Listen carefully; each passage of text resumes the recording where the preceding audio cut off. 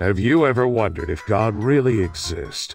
Wondered, does he even care because he answered your prayer in a way that doesn't make any sense? Wished you could hear his voice and just tell you what to do? Then in the midst of all the confusion, suddenly you hear the voices of your family who have died, saying, "Trust in God.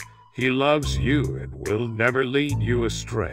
Make your family name proud." Then all of a sudden you know without a shadow of doubt what God wants you to do and that he lives. So you stay on the spiritual path. Fast forward 20 years and you look back on your life and you clearly see how God has blessed you and rewarded you for trusting him. We all have hard times in our lives. The question is, who will you listen to and trust? Only surround yourself with people who are positive and care about you.